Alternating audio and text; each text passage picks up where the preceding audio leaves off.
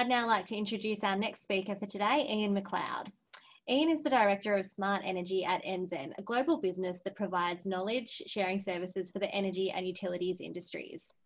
Prior to his role at Enzen, Ian led the transformation of Queensland's regional poles and wires business, Ergon Energy. This involved transitioning from a monopoly transporter of electricity towards an open access platform model. Ian has influenced industry direction through roles as Director and Deputy Chairman of the Energy Supply Association of Australia and Chairman of the Queensland Futures Institute Energy Committee. In his presentation today, Ian will focus on practical solutions for integrating IoT into your business. I'll now hand over to Ian. All right, well, welcome everybody. I'll work through my presentation as quickly as I can. Firstly, a little bit about Enzen. We're about practicing knowledge and delivering impact. And as you can see here on this actual slide, this is actually about the Black Summer of bushfires in Australia.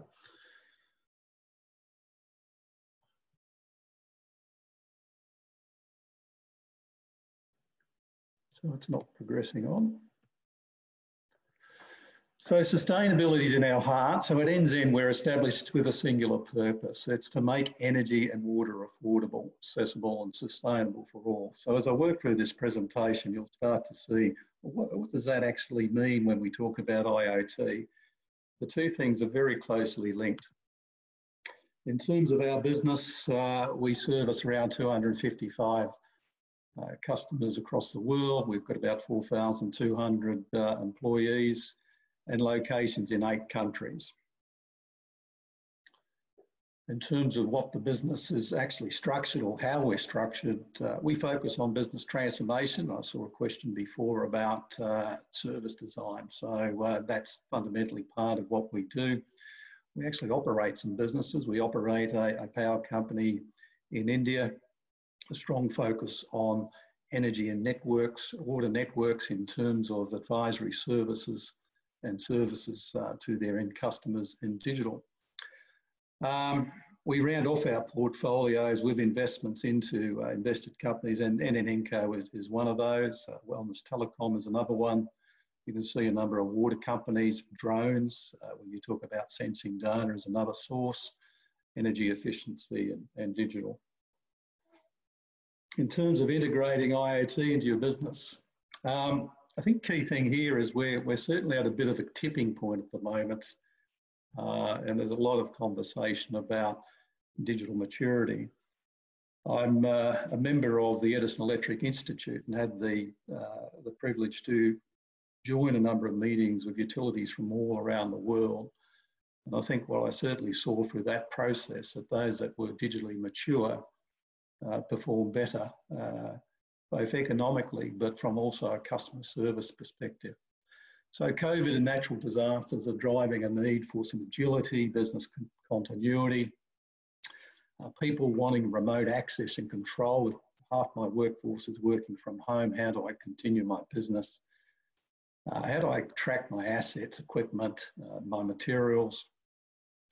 How can I see the supply chain visibility? So when disasters would hit Ergon, we bring some generators up from Energex. I remember many times wondering where they were on the highway on the way up as I was sitting in a town waiting or watching food being thrown out from supermarkets. People proximity tracking and health monitoring. So some big projects going on in Australia at the moment. We've got increased COVID in Victoria. So how do we mitigate that risk? Government community infrastructure and stimulus, business community efficiency and innovation. We've also got the issue though of scarcity. We've been through a drought, so that's a bigger issue for us. How do we manage our water better? Security, for anyone who knows the power industry or reads the paper just about every day will note that the energy security is becoming an issue. It's not so much energy as a commodity anymore. There's quite a bit around of that commodity around. It's getting more so around, well, what are the services to support the networks? Passive and active management, the responsibilities the customers are coming on. How do we host more renewables? In terms of success for IoT, it's really a product of a number of things. We heard from Ian before how he's integrating IoT into his business at the Gold Coast. And it did start with some vision and strategy of where they want to go. It takes leadership and engagement. It can't be managed in a cell somewhere off in the business. You need to develop knowledge and capability. There are new skills like data scientists. You need good design. At the end of the day, if you don't design your network and your data layers, your visualization, your end-to-end processes right, then you're not going to get the benefits. And we've talked about scope and scale. If we can do all those sorts of things, then the benefits will be delivered. So in terms of vision and strategy, I guess I'm a fan of a long-term strategy, and certainly at Ergon in 2007, we set a strategy out to 2020. And a cornerstone of that strategy was empowered customers by 2020. They should be able to select whether they had batteries, or they should be able to select whether they had solar, what tariffs they were on, what retailers they used. And we worked towards those strategies. Part of it was also modernising the network, because the network was built for a system in the past, not for today. So the same's true for IoT. You know, what is my longer term strategy in this space? What does a pandemic look like in 10 years, or the next major bushfire, or the next cyclone? And how do I deal with that? So enterprise strategy, really need to know where the enterprise strategy is going, get all the inputs. What's happening, that feeds into your digital transformation strategy.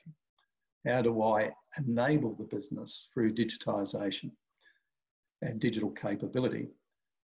Again, I'll use the example in Ergon. We digitised in terms of creating a virtual 3D digital world, or the network. That's been happening for probably about 7 years now. And that resulted in $40 million annual cost savings in terms of digitization. It certainly reduced response times for disasters. We need to build our IoT strategy and create the roadmap. From a leadership and engagement perspective, it's a social and economic value that we've got to think about here. It's not just the business. It's how am I going to impact the communities I serve? How can I make the economy more resilient? How can I promote growth? We need to ensure that the horizontal and vertical ownership is there within the business. And from that, I mean from board to the front line and right across the executive team at the horizontal level. It can't be a cell. We need to collaborate, communicate, engage, democratise the data and knowledge, and use the agility of IoT as a platform for innovation. It's wonderful when you provide these platforms for your people and set them free on it, how quickly things can change and how it impacts the culture of the organisation. You need to understand the real cost. IoT for SCADA, for example, it's not just the purchase cost of the kit, it's the engineering and the other things that sit behind it. The new operating models, and consider the IoT as part of your customer and community engagement strategy. So if you're a council and you want to connect with your community more, be it agricultural or be it within a city, how can you use an IoT model to do that? In terms of knowledge and capability, when you do a strategy, you need to know, well, how can I deliver that strategy? What are the data requirements I need? Now, I've seen many businesses collect data they don't actually need and not collect data that they do. So take it back to your strategy. Look at how do I execute this strategy? What intelligence do I need to do that? How do I capture that? Learn from others. So Ian's a great guy, and I'm sure he'll put his hand out to share information with others. In our industry, in the power industry, the water industry, I've seen so many trials done so many times over in the years, whereas in some cases it would be simply better just to have an open and collaborative relationship and learn from others. Engage a system integrator and business transformation partner, and develop internal capabilities for IoT and operational expertise. Design's important. The open standards, the carrier grade, the cyber security, the IoT enterprise data layer, it's got to be interoperable, multi-tenanted capability, needs to be able to control and multicast to things like demand management in this new grid that we have today with all the renewables. We need to be able to switch things on, switch things off. Choose a suitable business model. Is it IoT as a service or as an infrastructure partnership? And the network architecture will be what's the technology that's suitable for the service to be provided. So success requires scope and scale.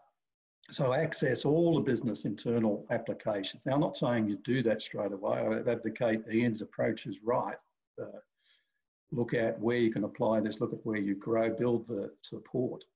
But you need to understand what the overall benefit is. So many times I see a business, we talk to one executive or senior management, who looks at one case, and from that one case will make a decision on whether this is for them or not. They're only taking part of the pie. Consider services to your customers and third parties, leverage the energy and water nexus. And look, that's important because one of the biggest, in terms of sustainable funding to make your city smart, make your community smart, make your enterprise smart, it's often in the space of water and energy that the funds are available. And being an industry type person, I know there's been a lot of work being done on tariff reform over the years that gives the customers the ability to make those savings, but they can't be passive, they have to be active.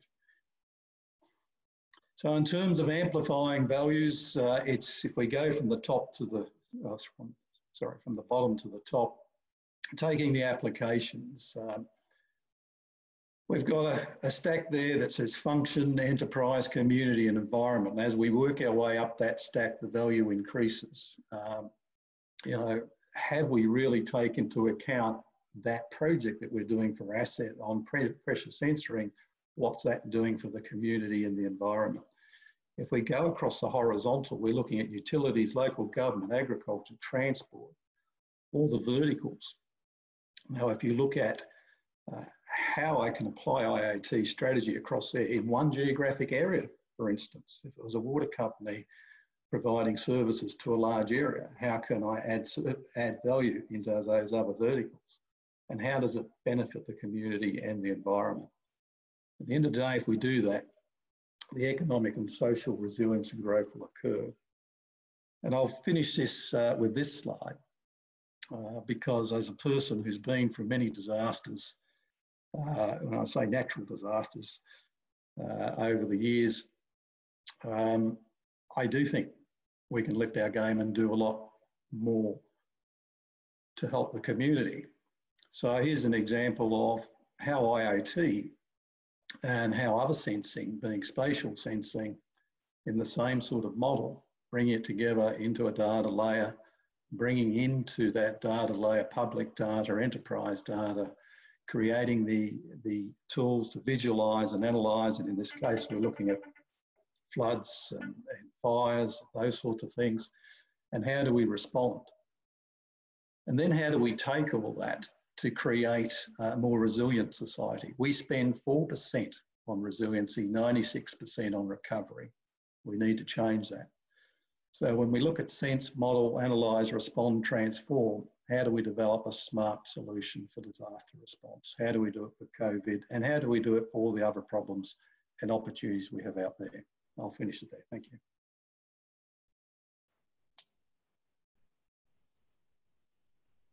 Excellent. Thank you so much for that, Ian. Really appreciate it.